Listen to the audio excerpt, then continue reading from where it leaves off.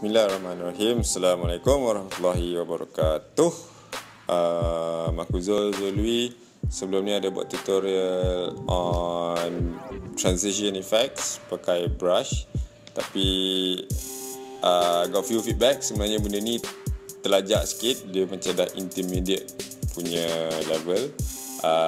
Ramai tak ada ramai, ada yang tak faham macam apa benda ni semua. It's kind of like a good idea to start from the bottom, from the basic. So I've decided to share with you guys the basic skills or process of video editing. Unlike Photoshop, semua orang boleh belajar atau semua orang tahu macam mana pakai Photoshop. Video editing ni yang buat ramai newcomers to videography, tapi dia start halfway sebab tak ada access ke software besar or sebab tak tahu macam mana nak buat.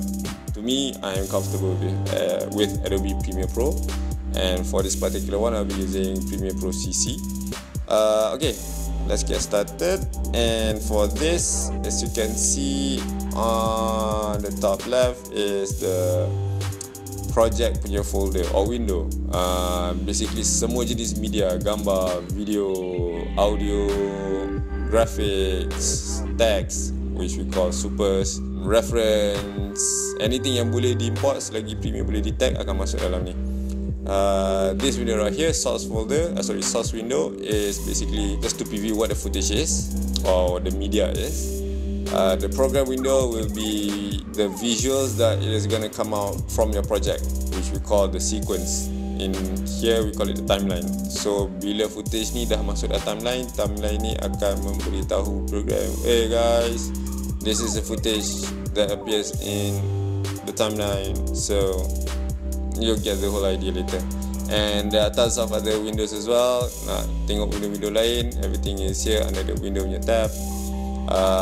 Which I will not go through each one by one, but yeah, everything is here. Tiba-tiba macam tengok macam, weh, mana sequence aku, mana aku punya timeline, pergi kat window, tekanlah kat timeline. So you're gonna put here, and let's get started. Let's import some files in.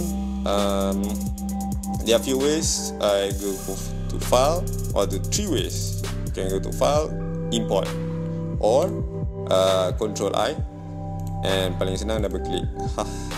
So here dah prepare few files, select whichever one. I'm just gonna select all, open. It's gonna import your files in. Okay, so that was part 1. I think we're gonna sambung part 2 in the next video. Thank you guys. Assalamualaikum.